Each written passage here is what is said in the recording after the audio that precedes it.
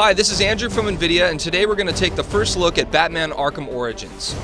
Batman Arkham Origins uses some really cool new graphics technologies like NVIDIA PhysX, including particle, fluid, and cloth simulation, as well as Apex turbulence, and NVIDIA TXAA anti-aliasing. Let's go take a look.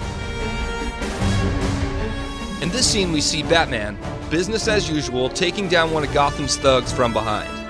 What we're missing is NVIDIA PhysX technology. With NVIDIA PhysX volumetric particle simulation, the smoke interacts with Batman as he sneaks up on the thug to take him down.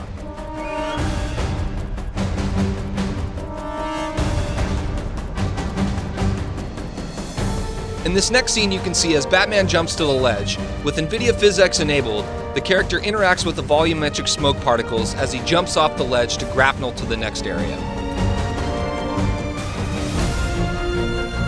In this final scene, we see Batman take on a group of thugs. As he combos all over their faces, you see the characters interact dynamically with the volumetric smoke particles. This is all possible using NVIDIA PhysX technology.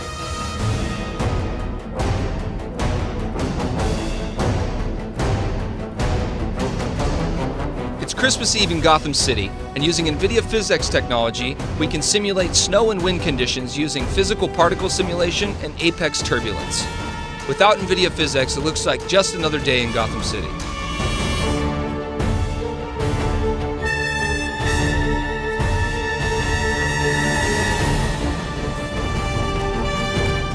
NVIDIA TXAA is a new anti-aliasing technology that uses a temporal filter to cut down on swimming and crawling in motion on objects.